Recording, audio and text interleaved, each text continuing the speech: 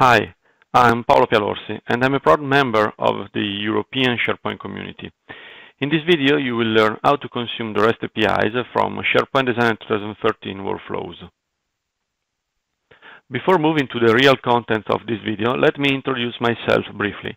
I'm a consultant, a project manager, and a trainer.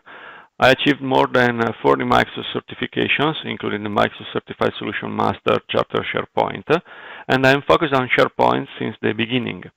I wrote about 10 books, most of them for Microsoft Press, and I'm a speaker at the main IT conferences all over the world.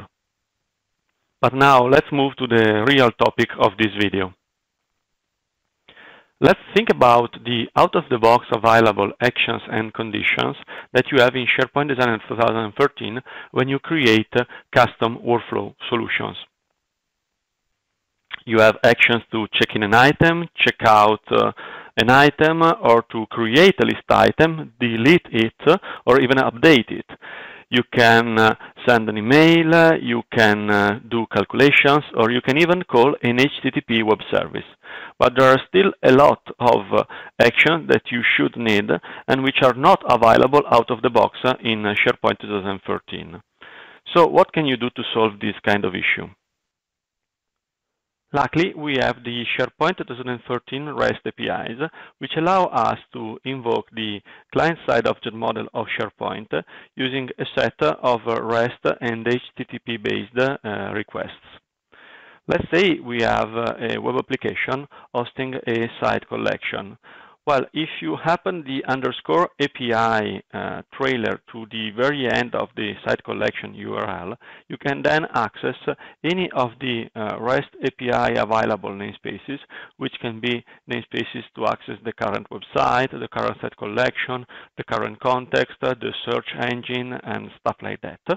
And through each of the available API namespaces, you will be able to invoke objects to set or get their properties, to call indexers and to browse through indexers, and to invoke methods which are available and provided by the client object model. So, using this REST-based API, you will be able, using the call HTTP web service action available in SharePoint 2013 Designer, to invoke any of the available APIs. So let me show you, using SharePoint Designer 2013, how you can customize and extend workflows using the REST APIs.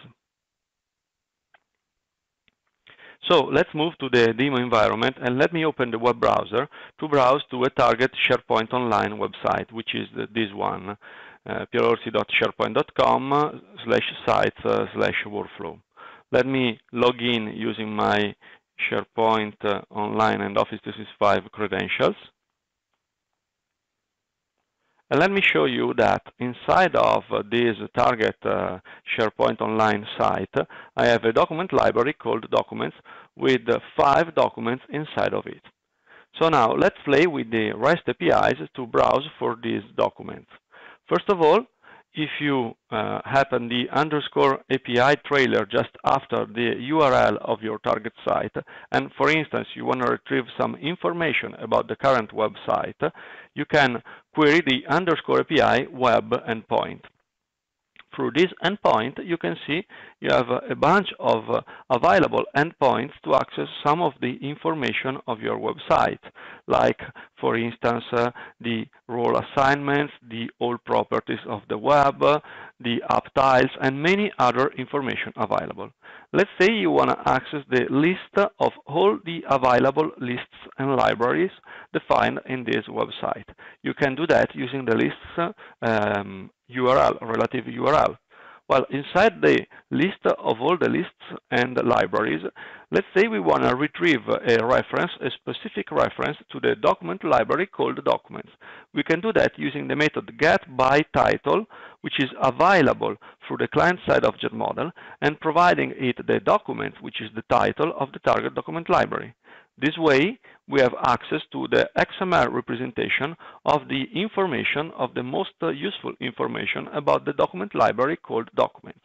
But as you can imagine, the most important information of a document library are the documents inside the library.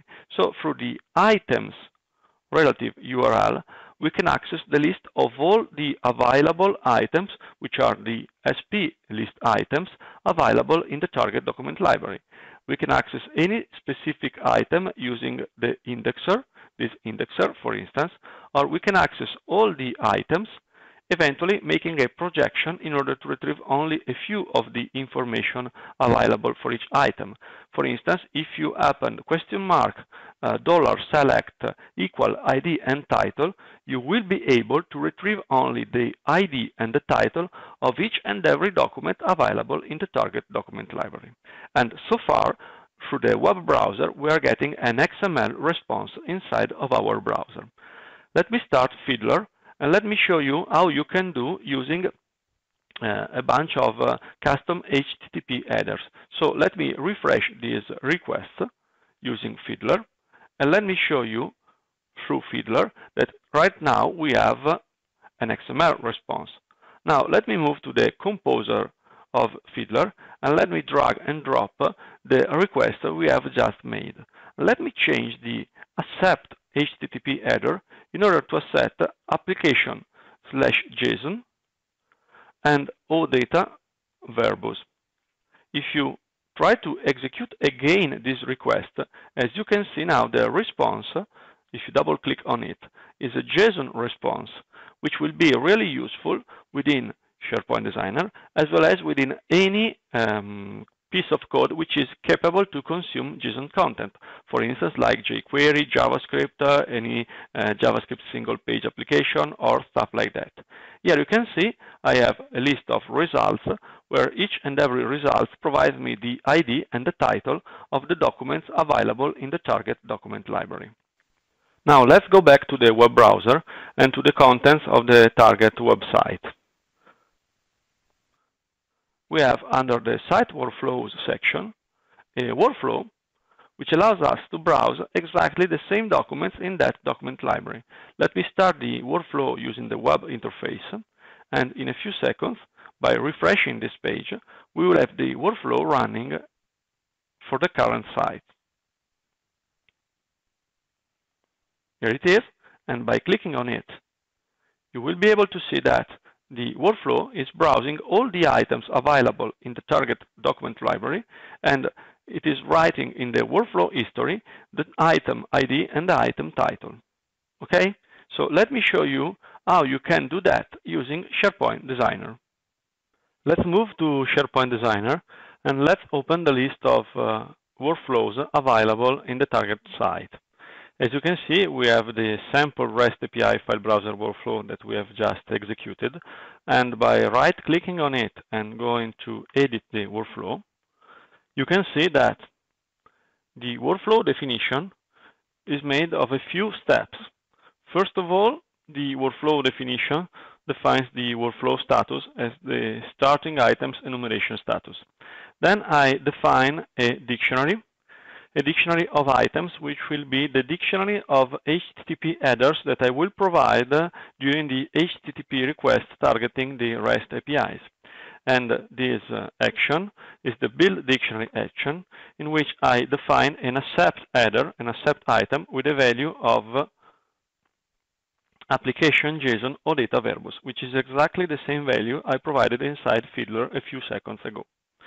Then I use an a call HTTP web service action, providing the URL of the REST API that we have just used inside the browser and inside of Fiddler in order to retrieve the ID and the title of all the items in the target library, which is the documents library, using an HTTP GET request.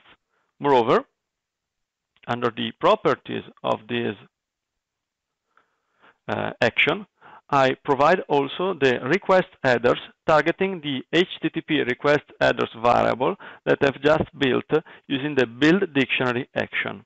I also get the response content inside an HTTP response content variable, which is defined in the target workflow.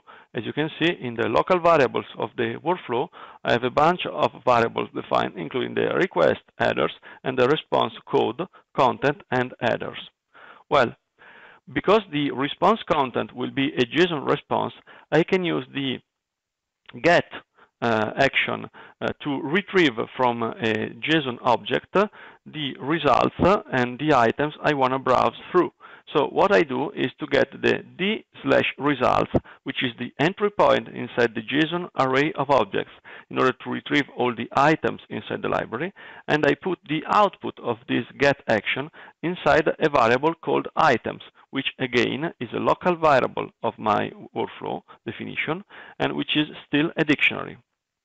Then I can simply count the items inside the dictionary, and I can also do a for each loop through the items, and I can use again the get action to retrieve any of the specific items based on their index. So I retrieve the item number 1, number 2, number 3, and so on, and I place the output, which is the ID or the title of each item, of the current item in the for each loop, in order to log through the workflow history the title and the ID of the item I've just discovered. Just after that, I go to the end of the workflow. So as you can see, using the out-of-the-box available actions like the build dictionary, the call HTTP web service, or the get in order to retrieve an item from a dictionary, I can browse through JSON content, and I can use the call HTTP web service to invoke the REST APIs provided by SharePoint. Using this way of working, I can extend greatly the out-of-the-box available engine of SharePoint Designer, and I can create real-life workflows using a bunch of JSON and HTTP requests. So I want to thank you for attending this brief webinar. I hope you enjoyed it, and I hope you will like the contents and you will use them in your real-life projects. Thanks again, and thanks for enjoying the European SharePoint community.